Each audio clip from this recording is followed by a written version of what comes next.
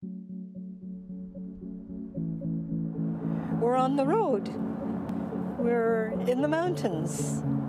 We're in the air. We're in the past. We're on our way to Slocan. My name is Joy Kogawa. I was born in Vancouver in 1935, and I wrote about my life experiences in a novel called Obasan. The novel covered the period of the Japanese-Canadian internment in the mountains of BC, and then our dispersal after that to the prairies. You know, once upon a time, all of this was here, but none of it was here. I think in childhood, there was a tremendous amount of wonder about everything.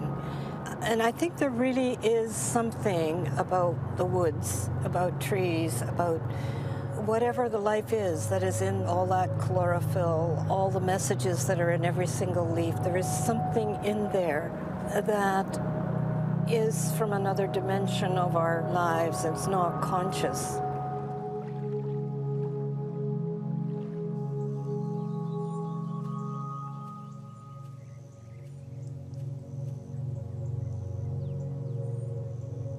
This is Pluto's Bluff. You know, there's that poem in the book of poems about picking the small white lilies and flinging them like bombers over Slocan. That's what we used to do. We would pick these little things. But I'm so happy I got here to Pluto's Bluff.